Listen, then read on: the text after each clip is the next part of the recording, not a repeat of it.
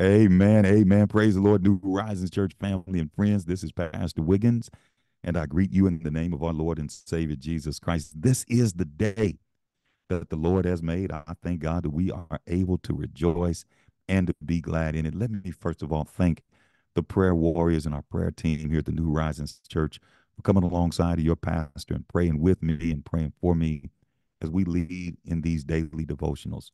And then let me thank our extended church family and those who are frequent visitors to our ministry here on our YouTube channel and our daily devotionals. Thank you for coming alongside and praying with us and praying for us. It's just good to know that we can go to God together in prayer. And I pray that you are experiencing the power of God as we're starting this series. We're in day number 4 about praying about the power of God in our life.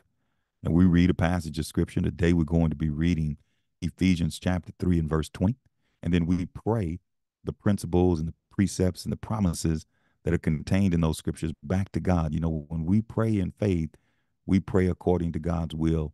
We have this assurance that if we ask anything according to his will, he hears us. And if we know he hears us, then we have what we ask him for. That's the assurance we have in prayer. And so today we're going to be reading again from Ephesians chapter 3, verse 20. And from the New Living Translation, it says, "Now all glory to God, who is able, through his mighty power at work within us, to accomplish infinitely more than we might ask or think." Did you hear that? Now all glory to God, who is able, through his mighty power at work within us, to accomplish infinitely more than we might ask or think. Amen. Today we want to lift up 3 things before the Lord. Number 1, we want to pray that we will give all glory to God at all times. Amen. That we'll always be found praising our Lord God. And then we want to also, secondly, pray and thank God for his almighty ability and power.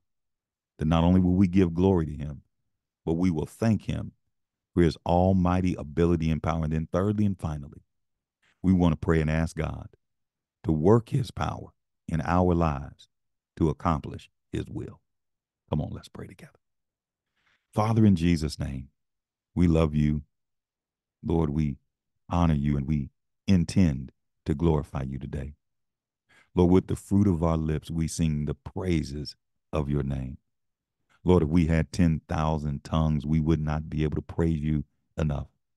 For you are worthy of all praise. You are worthy of all glory, and you are worthy of all honor. Lord, thank you for teaching us how to pray. Thank you for encouraging us to pray. And thank you for promising us that you would answer us when we pray. And so, Lord God, today we pray according to your word today, that we would give you all glory, that we would not try to take any of the glory that belongs to you, that we would not try to take any of the credit for what you have done in us, with us, and through us, that we'll at all times and in all places, Lord, give you the glory that so richly is deserving of you and your name and your power that is at work in us. Lord God, we pray that you would show up for us. And we thank you for your almighty ability and power being available to us. We thank you, Lord God, that when we pray to you, we're praying to a God who is able to do exceedingly and abundantly above all that we ask or think, according to your power that is at work in us. Work a great work in us today, Lord. Work a great work in our faith. Work a great work in our love for you. Work a great work in our lives, Lord God, that other people would see our good works and glorify you, who are our Father in heaven. Lord, I pray that you would fill us with your Holy Spirit. Come, Holy Spirit. Come, Heavenly Dove. We want to experience your filling. We want to experience your presence. We want to experience your power. Thank you, Lord God, according to Philippians 2:13, that it is you who works in us to both will and to do according to your mighty power that is at work in us.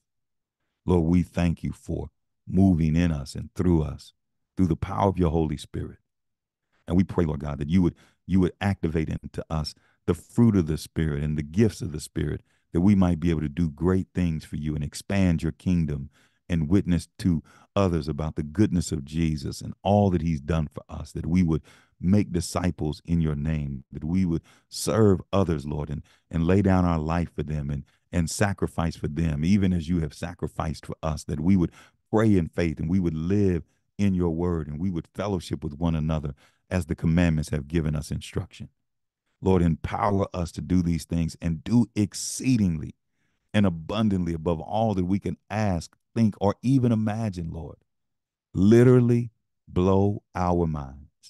Literally, Lord, have our minds blown about what you are doing, how you are doing it, with whom you do it, and how you do it. God, we don't understand it, but God, you will blow our minds as you work it out for our good and your glory. And we believe these things are done now. In the name of Jesus, we pray. Amen. Amen. I get excited just thinking about the power of God. Ephesians said, think about it, imagine it, and then God will do exceedingly and abundantly above that through the power that is at work in us. So I love you in the Lord. I'm praying God's best for you. I'm praying God's power will show up in you and show up for you. I'm looking forward to continuing to pray with you again tomorrow. Share the channel with someone, subscribe to the channel, hit the notification button. That way, when these prayers come out, you can get that notification and begin praying with us and for us. I love you in the Lord. We'll be back tomorrow. Be victorious. God bless.